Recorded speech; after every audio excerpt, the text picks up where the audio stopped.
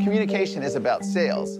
Keep it simple. People will fill in the blank with their own, I hate to say biases, but with their own perspective in many cases. The tobacco companies knew nicotine was an addictive drug, yet they told Congress, I believe nicotine is not addictive.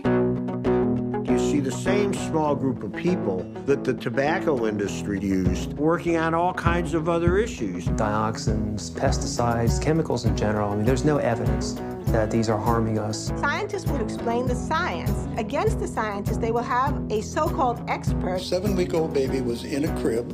I literally heard a gasp when he told the story about this baby. Either one of you paid to testify for your time here in opposition to the bill? Citizens for Fire Safety. Citizens for Fire Safety, the 3 largest makers of flame retardants in the world.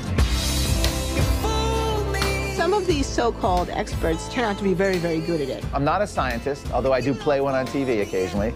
Okay, hell, more than occasionally. It creates a whole new cast of characters, these people who become well known for casting doubt on global warming. Catastrophic global warming is a hoax. There's no scientific consensus. You go up against a scientist, most of them are very hard to understand and very boring. It's all about preventing you from looking where the action really is, which is in the science. The Earth is getting warmer, no question about it. Bold-faced lie. It's kind of an amazing accomplishment. Such a small group of people have had an enormous impact on public opinion. We're the negative force. We're just trying to stop stuff.